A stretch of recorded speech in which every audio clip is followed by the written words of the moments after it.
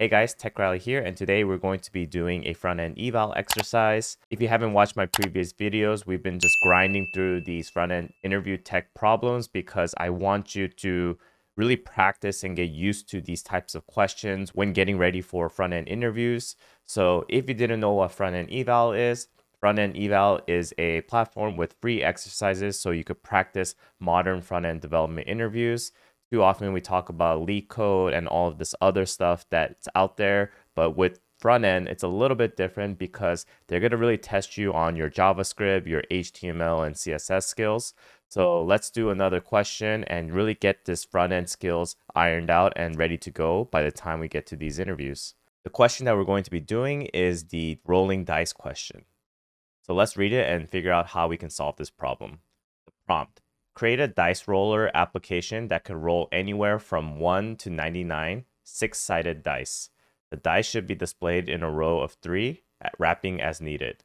So as you can see, there's a number of dice, there's an input field, there's a button to roll, and there's 5 dice because the user put in 5, and the faces should look as follow. So 1, 2, 3, 4, 5, 6. So that is the look and feel of what our dice application should be. So let's look at the prompt again and figure out what we really need to do. So what we need to do is create a form here with a label called number of dice, with the input field and a roll button. And based on whatever the user inputs here, we need to generate those number of dices. So if a user presses 10, we need to roll out 10 dices. If a user presses 5, then it's 5 dices. And we need to randomize it. So as long as we're able to randomly choose 1, 2, 3, 4, 5, or 6, then that'll be good for us.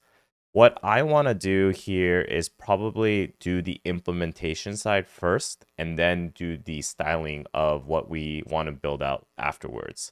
So first, let's just see how we can generate these random numbers within a specific number constraint, and then we'll figure out the styling afterwards. So the first thing what we need to do is we probably need to create the form. So let's just remove this and then create our form. Cool. And here, let's just give it a class name of form container. And inside of our form container, let's just zoom it up one more. Let's have a label. And then we'll do an HTML4 dice count. And here we're going to say number of dice. Cool. The next thing we're going to do is we're going to create an input field with a type of number. We'll give it a ID of dice count. We'll give it a min number of 1 and a max number of 99. So we can't go from any number that's negative, or we can't go anything higher than 100. We'll make it required. And actually, one thing else that we want to do is that's it. Cool. And then the last thing we want to do is we want to create a button here in the form, and then we'll call it roll. We'll give it a type of submit. And since we're using React, what we can do here is we're going to be doing the use state from React. And I apologize, I did not really specify that I was using React, but in this case, I'm just going to use it because the state management and just managing how many number of dices there are, and then after each dice, you got to figure out how many numbers are going to be on each dice. It's just a little bit easier to manage your data sets by using something like React. So this is a great, perfect example of a good time to use it. So the first thing I'm going to do is I'm going to create a variable called number, and another thing will be called set number. And here, let's do an on change equals, I wonder if I could save it and it'll go down. Cool. On change, we'll do a on change call. Perfect. And we haven't created that on change function, but all we need to do here is just create an on change. And we need to pass down the event. And then we'll do set number, e.target.value. And on change here, we'll just give it a value of number. So let's just see if that works. Let's clear this out and then refresh. 5, 10, 2, 1. Actually, I need to console it out as well. So here I'll do number. Julios. Perfect. This is exactly what we want. And the next thing we want to do here is we want to give it a on submit on the form itself. So let's do that. So we'll say on submit equals handle submit. And of course, it's going to break because we haven't done anything with it yet. And here, let's just do e.prevent default. That's good. And so far, so good. Now we are able to submit a form, but we're not really doing too much with it at the moment.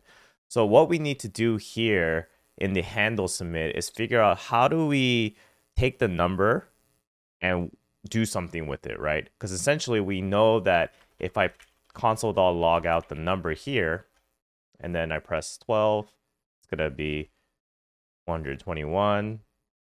Oh, no, I can't do 121. Okay, 25. Exactly. So now we need to figure out, all right, we need to create 25 dices here. And if we create 25 dices, we need to do something with it, right? So the idea behind this is that we've got to figure out how to generate a random number between 1 to 6 based on the number of dices that we have. And in this case, if we have 25 dices, we're going to have to generate 1 through 6 25 times. So to do that, we can use a little bit of some finagling with the array functions. So what I'm going to do is I'm going to just create a like a list, like a dice list. Set dice list equals a use state of an empty array. So this empty array will just contain just like numbers like this. First, let's do the event.prevent default. And then ideally, what we want to do is create something like this. Oops. That just has a bunch of numbers or elements in an array. So what we're going to do is we're going to call a function maybe called generate list, dice list equals this function. And in this function, we're going to return the array and parsing the int of the number and that because the number in itself is a string. And then we'll map it.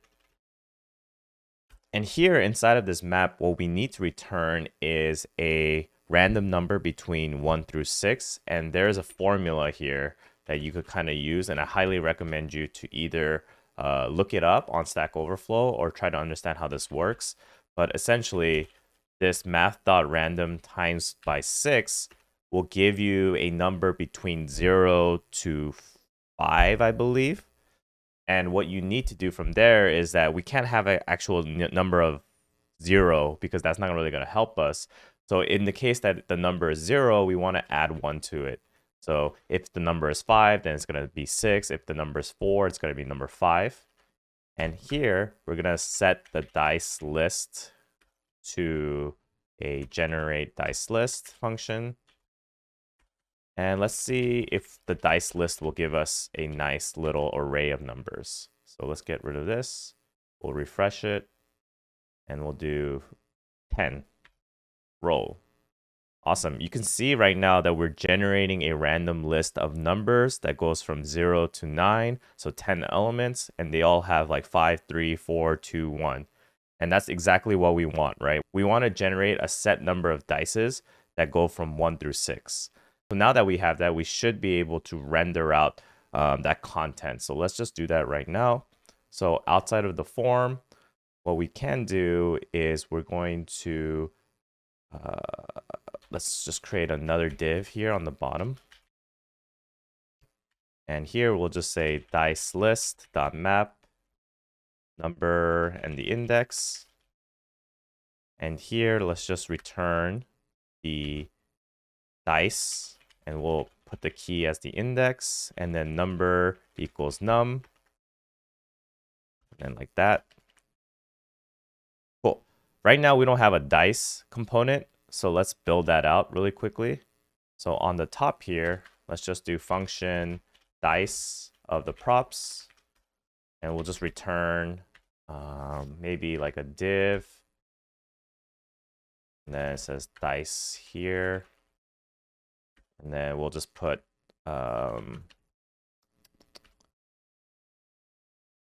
number, and here let's just do number. So ideally what's going to come out is dice here and then pop out that number. So if I do 5 and enter, dice here 6, dice here 4, dice here 6, dice here 2. Cool. So we know functionality wise we're able to make this work, right? It's the ugliest UI so far, but functionally we're able to do this pretty well. Perfect. 12, 2, awesome.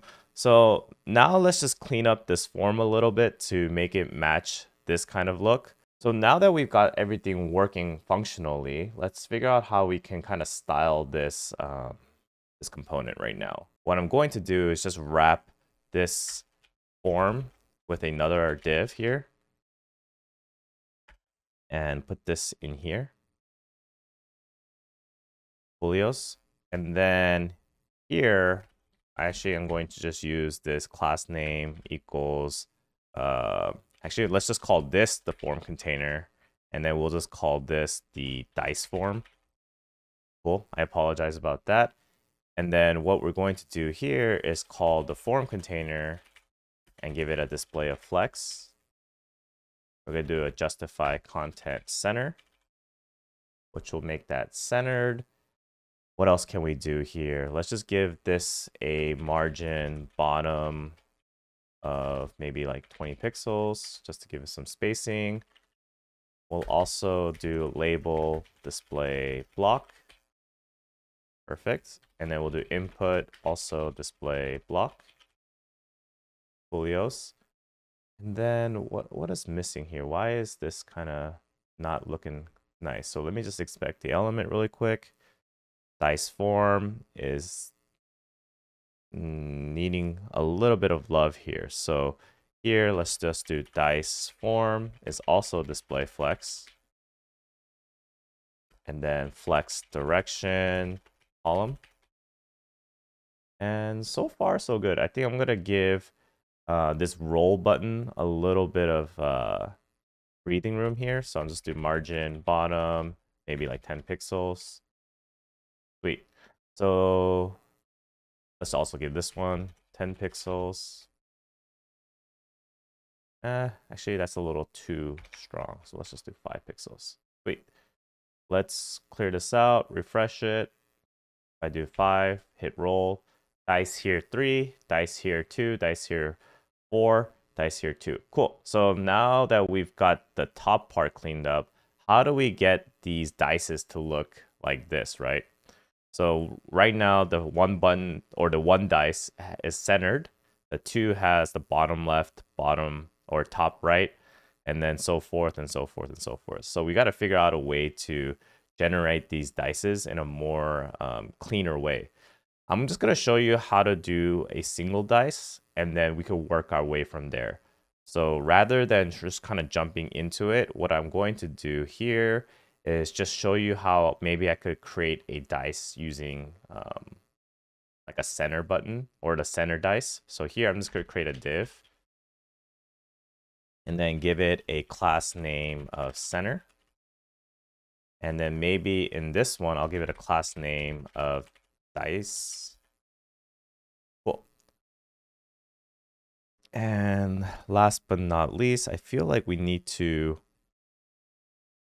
somehow wrap this in a container. Class name equals dice container. Because eventually what we're going to need to do, from my understanding, is that we need to put them into rows of 3. So, all right, so first things first, we got to figure out how to create these dots, right? Whenever we create a roll button here. So let's do that right now.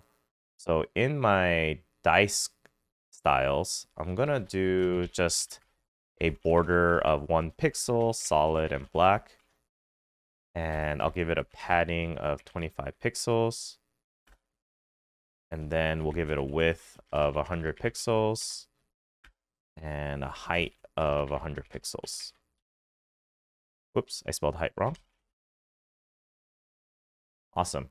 And now let's just try to put them in rows of 3. So what we can do here is just do dice container, and we'll use display grid, and then do grid template columns, I believe, to repeat 3 times, and then we'll give it a FR. Let's do a gap of 10 pixels. Sweet. And justify items center, so it could be more centered in. Sweet.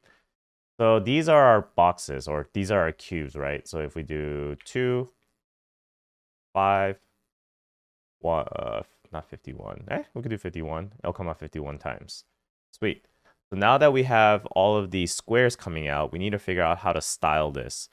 What we want to do actually is we want to create another like layer essentially here. So what we can do, just to show you what I want, what I'm thinking, is we'll call this dice inner, and we'll move the center into here. Awesome. So now what I'm thinking here is we got to give the dice some padding, which we've already done. And if I show you the dice inner, this will make more sense. So if I do dice inner, in this case, I'll just give it an outline of 1 pixel solid and green. And we need to give it a height of 100%. Sweet. And I think that's good. So what we're trying to do here is also give this also a position of relative. And now what we're going to do is essentially have our dots be positioned absolute relative to the corners and the center. So it's going to just make our lives easier rather than trying to do it against the actual cube, because then you're going to have to like measure like crazy horizontal distances and vertical distances. But having an inner dice to be positioned absolute against is going to make our lives so much easier. So it's a little hard to explain, but please bear with me here. So I'm going to give this class name a dot as well, so we could style our dot class.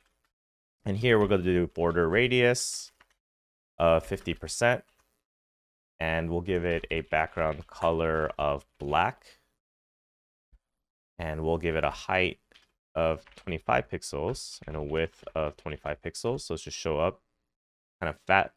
And then we'll do a position absolute. Sweet. Maybe we should make this 15 pixels so it doesn't look too fat. All right. The next thing we're going to do is I'm going to show you how the center works. So now that I know that I'm positioned absolute against this inner square, all we need to do is say top 50%. Left 50%, and then we'll do transform, translate minus 50%, minus 50%. Sweet. So every one that's coming out right now is set to this like center component, right? And that's because all we're doing is giving a div class name dot center. So ideally what we want to do is figure out, hey, if you are number 1, then you're going to have a center class. If you're a number 2, then you're going to have a bottom left and a top right class. If you're a number 3, then you're going to have a bottom left, center, and a top right, and so forth, right? So like top left, top right, bottom left. And how we can do that is we can just create like a mapping. And rather than going straight into the CSS with all of them, I just wanted to show you one example of how a center class would work. What we want to do is we want to create a map of all the numbers associated to certain class names.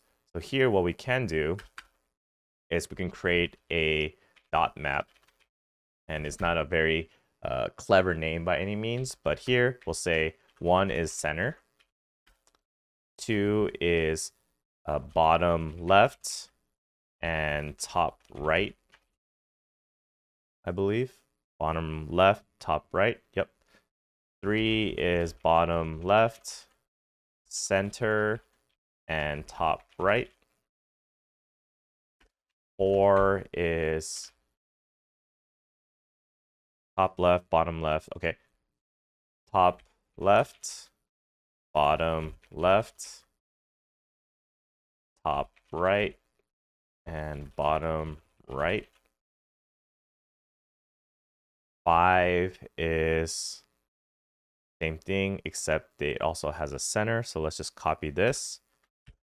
And here, let's just add a center to it. Cool. And last but not least, what we're going to do is let's just copy this. And instead of center, we're going to say bottom left, middle left, and top right, bottom right, and middle right. Because with the 6th one, it's everywhere except the middle.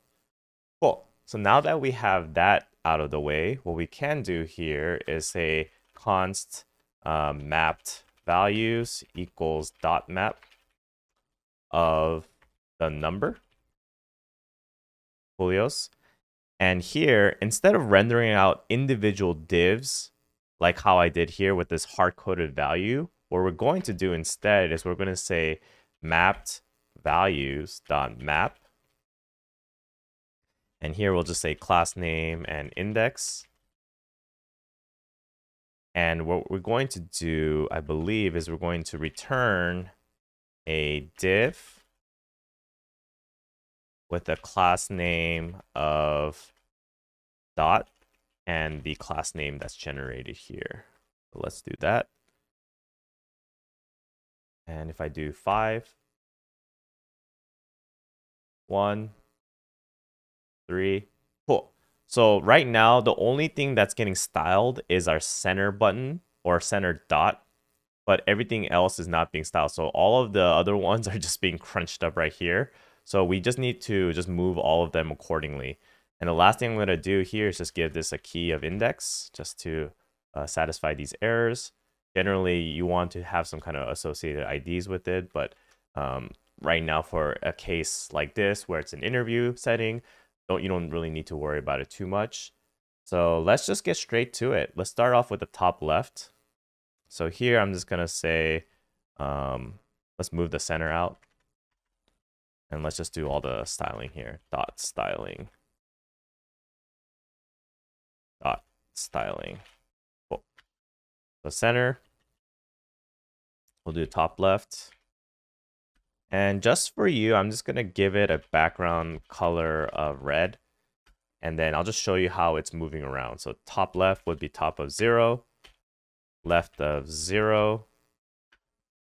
Transform. Translate minus 50%. And it will also be minus 50%. The only tough one with this, okay, cool. You'll see it right there. Perfect. Nice.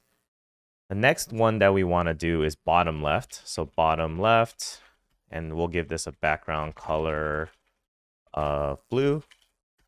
And we'll say bottom 0, left 0. And maybe we could just refresh some of these. Maybe they'll show up. Not quite. Let's just figure out why that's not working. Oh, it's because I spelled bottom wrong. Bottom left. There you go. And now we just need to transform it all into the corner. So what we're going to do is we're going to say transform, translate minus 50%, which will move it to the left. And then we'll give it a 50% up, which will move it down. Perfect. And let's also do middle left. And here, let's just give it a background color of yellow. And we'll say top 50%, left 0, transform, translate minus 50%. Cool. And then I believe we have to move it down 50%, I believe. So let's just do that. 50%, and we'll move it up there. Cool. And then so we got the center working, which is awesome. Now we need to do the top right, bottom left, all right, bottom right, and then middle right. So middle right we need to do, and then we also need to do top right, and then bottom right. So let's do the middle right first. So top would be 50%, right is 0, transform, translate 50%, and then minus 50%, folios. And I'm not adding the background colors because I'm hopefully these will be explanatory enough where you guys are understanding what I'm doing. The next thing we're going to do is the top right. So top is 0, right is also 0. And then we'll do transform, translate 50% and minus 50%, I believe. Cool. And then the bottom right, we're going to do bottom 0, right 0, transform, translate 50%, then 50%, I believe. Cool. Sweet. So let's get rid of this green outline and these colors now, so it's not super confusing on what's going on. Let's save it. And we'll also get rid of our outline, which I was only using for just to help you guys out here. Awesome. The dice is a little, or these little cues or whatever you want to call it, is a little light. So what I'm going to do here is actually I'm going to make these 25 pixels. Cool. So let's lower this console. Let's roll the dice 10 times.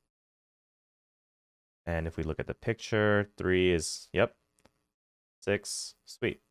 So if I do 5, 2, 21, 100,000, doesn't let me do it.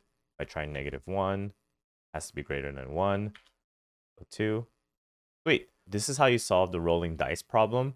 What we essentially did was we created a form that generated an array of random numbers between 1 through 6, x number of times. So x in this case is the number of times we put in this input field.